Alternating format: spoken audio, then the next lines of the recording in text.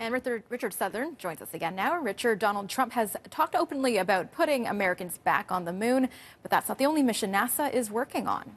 Yeah, this was very interesting, Melissa. NASA today said they have picked 4 proposals for far-flung missions that would investigate Venus, Jupiter's moon Io, and Neptune's moon Trident. 2 of the proposals involve exploring Venus. One would focus on its atmosphere, and the other would map the planet's surface. We don't know very much about Venus. We do know it's very inhospitable.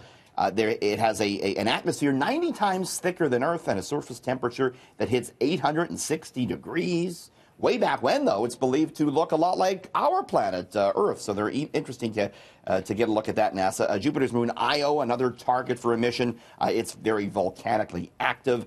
And Neptune's moon Trident, only visited once by Voyager 2 in 1989. Don't you think this stuff is exciting, Melissa, when we get more information on all those things? Oh, very interesting stuff. And, of course, learning more about the planet. Why not? You Google Venus surface pictures. The Russians managed to land a few landers there in the 80s, and there's a few wild pictures of what it looks like. It's very fascinating. Very interesting. And a pair of teens are under fire for a recent prank at New York's subway system. Tell me what you think of this one. So they filmed themselves. There's this prank on the New York City subways. You say the 2 teens dressed in full-body hazmat suits. They pretended to be holding a vat of the coronavirus. Oh, no. And, of course, you know what happens. They're making conversation. People are not happy with what they're looking at. They're saying, hey, what's going on here? They're opening it up. Oh, no. Can you imagine if this was on the TTC? Next thing you know, what happens? It spills all over the place. The coronavirus is running down the subway car. And people were panicking, and they were saying, listen, it's a prank. It's a prank. Don't worry about it. The Manhattan Transit Authority, as you may suspect, weren't laughing. They said that's a very serious matter.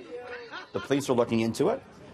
Certainly, it's too soon to be joking about the coronavirus, Melissa. No. A little too soon, a little inappropriate at this time. I don't know, not very funny, but terrifying, I'm sure, for those on board. Points for creativity, maybe? I don't know. I guess so.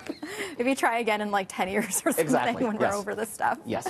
And also, many couples will be going out for a nice dinner tonight to celebrate Valentine's Day, of course, but there's also a place for jilted singles to eat, it appears, Richard. Do you have a beef with your ex? If so, you can have a free burger coming your way. Burger King offering a free Whopper. However, you got to come in with a picture of your ex, Melissa. Oh, no. They'll trade it for a burger.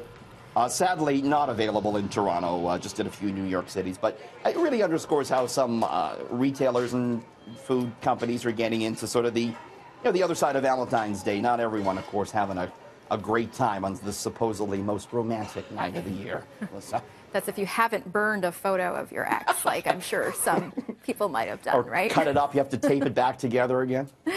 Yeah, just to get that burger, right? Anything for a Whopper. Well, thanks so much, Richard. Have a great weekend. See you Monday.